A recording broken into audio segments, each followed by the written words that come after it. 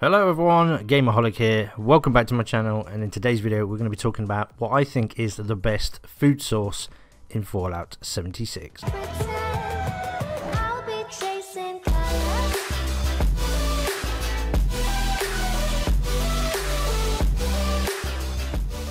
Okay, so before we start this video, if it is helpful, useful or interesting, then please do consider liking, sharing, commenting and subscribing. Okay, so I'm Gameaholik and I'm bringing you this guide today, and it is about the food source. So as you may notice in the game, especially at early level, you don't have much food and you have a hunger and thirst bar. These tend to go down really quickly and it can be quite troublesome and generally a pain. And I have what I think is the best method for keeping these bars up without really having to farm much at all. And it's quite simple really. It's basically having a corn farm.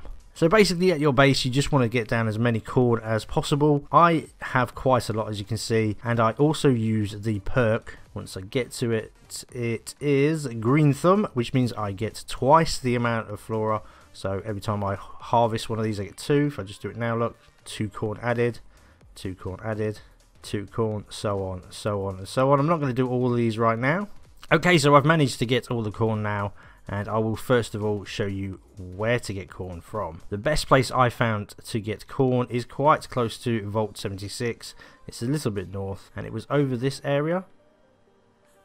There's a few random bits of corn in a field. You may come across some feral ghouls. They're normally quite low level, so it's not too difficult to do. And the other part that I had was getting a hazmat suit, and I do believe I got that from the power plant.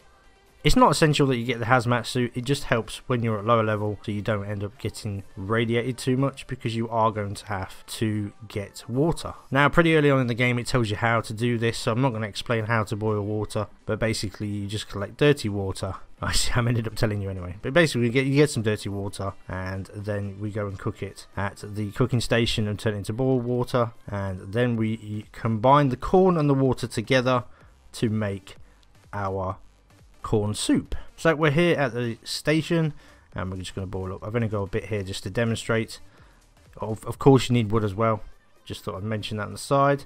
And then once you've done that, just get your corn and make corn soup. I have quite a bit of boiling water. I'm going to make up quite a bit here. Oh, we've got a nice challenge as well, cook soup.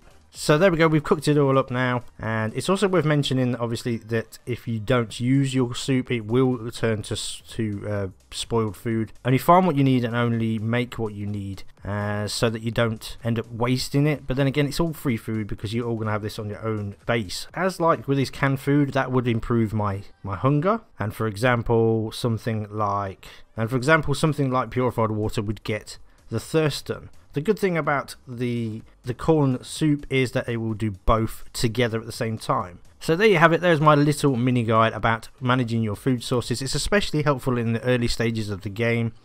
It's a quick and easy method of keeping those thirst bars and those hunger bars up at the same time, and it's definitely been my favorite thing to farm for. So remember only to make what you think you will need, because it will waste after a certain period of time. You can get perks to prolong this, but in the early stages just make enough to get you by. Obviously it also heals you as well. One other thing I'll mention before I finish this video is that if you sleep before in your base as well, you will get the extra XP when actually crafting the corn soup, so that'll give you a little bit of extra XP for free, which is obviously helpful as well. But that's it for today's video. Thank you very much for watching. I'll be back again soon with more Fallout 76, and take care.